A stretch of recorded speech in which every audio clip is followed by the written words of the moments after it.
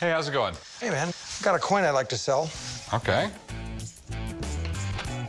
An 1867 shield nickel. This is cool. Where in the world did you get this? I've had it for maybe 15 years. Okay, and you had it graded and everything else like that? Yeah, this one's an extremely rare piece. Okay. This is really intriguing.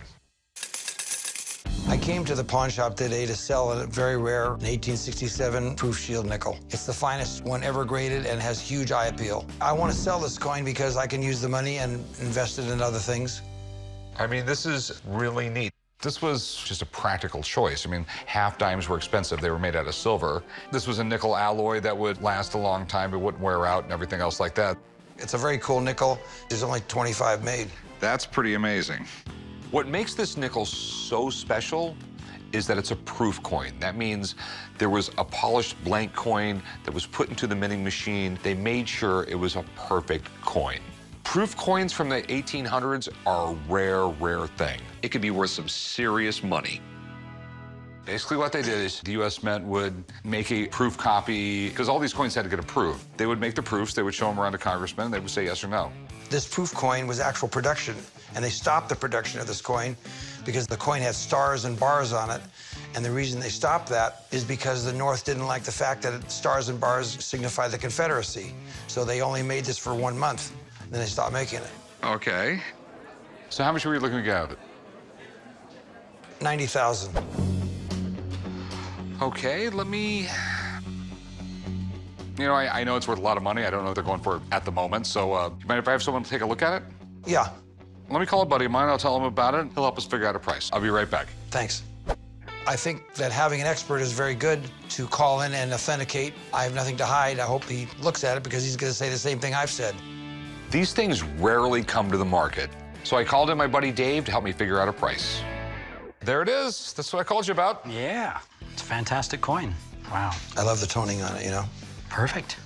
Well, this is one of the great rarities in the American series. It's kind of on everyone's checklist who wants something like the 100 greatest United States coins. It's a historical coin, struck right after the Civil War had ended, right when they're trying to drive that fractional currency, that paper money out of the market. It's a very handsome coin. The 1867 shield nickels with rays is really the king of the whole series. It's like the big fish in a little pond.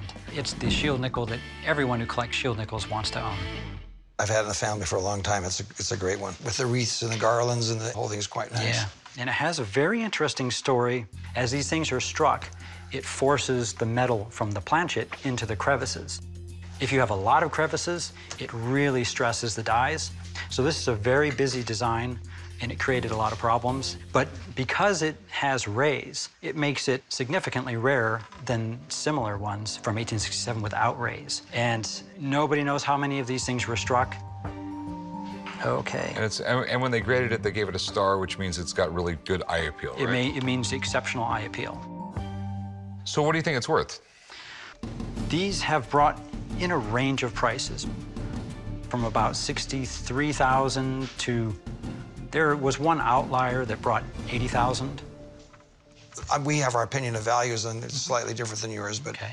Thanks, man. Appreciate it. No problem. Thanks. Appreciate it. All right. Good knowledge. Thanks. Thank you.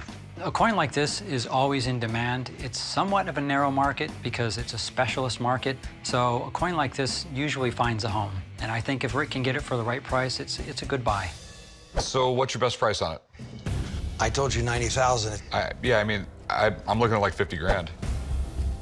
I couldn't take that. I mean, that'd be throwing $20,000 away in a heartbeat. Like Dave said, it's a $63,000 coin. This is probably the nicest one around. Recently sold for 63 at auction. So I'm assuming it's going to sell for here soon. So Bottom line, 80,000. that's not going to happen. Sorry, we're not going to be able to make a deal. Well, have a nice day, man. Thank you. I appreciate it. No problem.